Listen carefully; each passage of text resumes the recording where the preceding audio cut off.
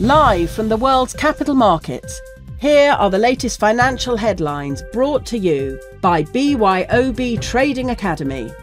Hello and welcome to Thursday's Daily Financial Digest. Here's what's making headlines in the markets today.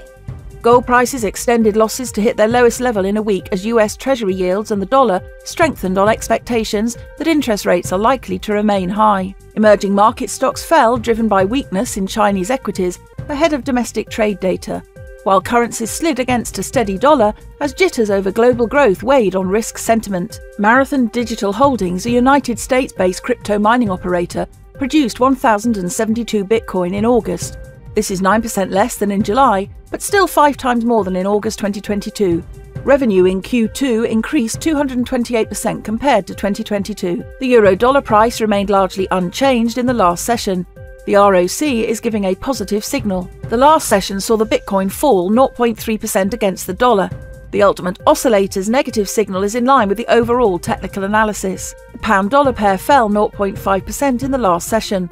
The ultimate oscillator is giving a negative signal. The Aussie dollar pair traded sideways in the last session. The ultimate oscillator is giving a positive signal. The US unit labour costs will be released at 12:30 GMT. Japan's current account at 23:50 GMT.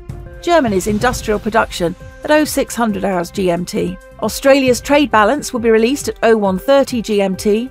Japan's gross domestic product at 2350 GMT. Australia's exports at 0130 GMT. We hope that you've enjoyed Thursday's Market Outlook. On behalf of all of us here, we wish you a productive trading day. Be sure to join us tomorrow morning for the latest news and events from the financial markets.